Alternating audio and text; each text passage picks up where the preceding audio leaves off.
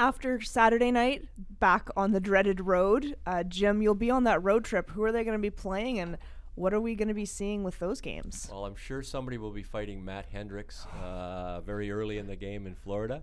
After, I haven't noticed if Ekblad came back and played in Calgary. I wasn't watching all of that game, so I don't know if he played after Matt Hendricks' hit.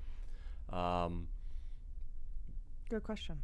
I don't know. They don't play too badly against Florida, any home or away. They don't play very well against Tampa and Tampa.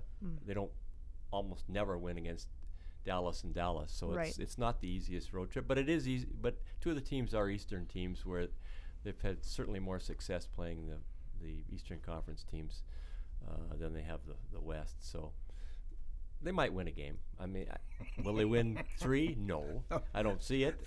You know, I mean, I hate to be pessimistic, but until somebody shows me that they can actually win some games on the road, I think we've got to keep hammering the fact that they can't win a game on the road. And no matter how many goals Cam Talbot gives up, 1, 2, 3, or whatever, it's not it's not good enough. I'll be stunned if they don't lose 3 games. They're playing.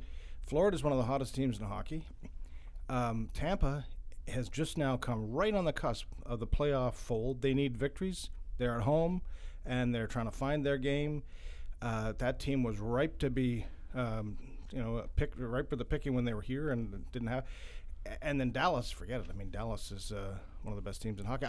Those teams are playoff teams that are now in the home stretch, and